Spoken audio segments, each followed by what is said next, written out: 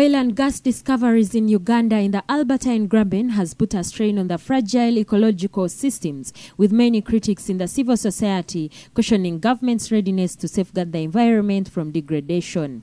Many wells are located within the Makshon Falls National Park, which is a hotspot for tourism activities. According to Mukitale Stephen, the chairperson of the Parliamentary Committee on the National Economy, who was addressing a symposium in Kampala themed Oil and Gas Management for Inclusive and Sustainable Development, an East African Regional Forum, the 5 member states of the East African community must come together to formulate policies as well as provide funding for the effective management of the environment in the wake of the explorations.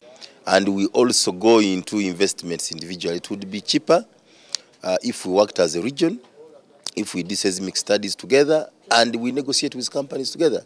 So the companies are finding it much easier to deal with Kenya alone, Uganda alone, Tanzania alone, and that's how we're having a problem. Critics question government's commitment in the safeguarding of the fragile ecosystems in the Graben. They argue that the National Environment Management Authority is not well facilitated to measure up to the challenges ahead. NEMA, you've not done very well managing other natural resources that Uganda is having. The wetlands are always already gone and so on.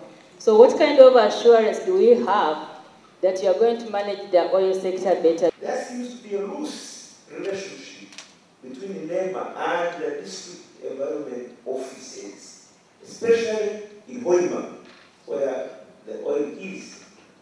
This is in terms of budget and in terms of planning. But according to Waiswa Ayazika, the Director Environmental Monitoring and Compliance at NEMA, the government has put in place structures and frameworks through which the environment will be protected during the oil exploration. The government provides more resources in the districts to be able to monitor the environmental aspects of oil and gas. And as I mentioned, that they are also part of our multi-sectoral team. They are already benefiting from some of the support we have from the regional government on capacity building. NEMA, what they are talking about that they are getting ready doesn't mean that they are ready. They are saying that if money is found and they recruit more people and they train more people and this capacity is, so money hasn't been found. Uganda currently has 4 billion barrels of oil with a recoverable rate of about 60%. But as anxiety builds up with the population, the environment stands to lose out unless appropriate measures are put in place to safeguard it from degradation.